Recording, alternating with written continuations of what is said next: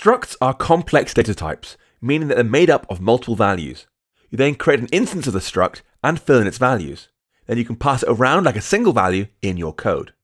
For example, we could define a person struct that contains two properties, two local variables, clothes and shoes.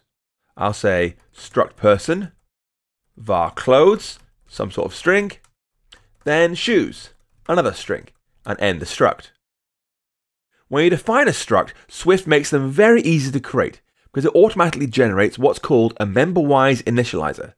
In plain speak, this means you create the struct by passing in initial values for its two properties, like this.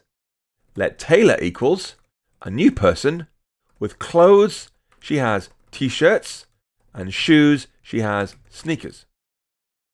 And we'll do other equals another person, with clothes being short skirts, and shoes being high heels.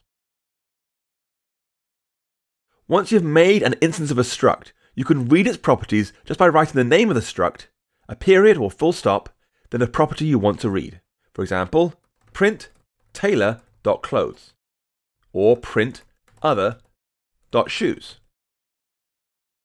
If you assign one struct to another, Swift copies it behind the scenes, so it's a complete standalone duplicate of the original. To help you see how struct copies work, let's try this in the playground. We're going to say var Taylor copy equals Taylor. Taylor copy dot shoes equals flip-flops. And we'll do print Taylor and print Taylor copy.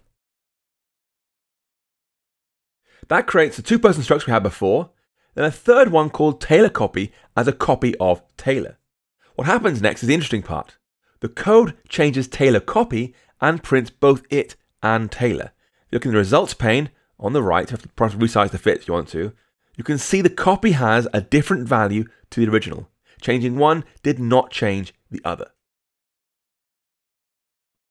You can place functions inside structs, and in fact it's a good idea to do so for all functions that read or change data inside the struct.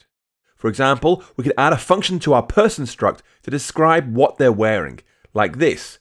We have var clothes string, var shoe string, and then func describe. We're going to say print I like wearing string interpolation clothes with string interpolation shoes. There's one more thing you ought to know, but you can't see in that code. When you write a function inside a struct, it's called a method instead. In Swift, you write func whether it's a function or a method, but the distinction's preserved when you talk about them.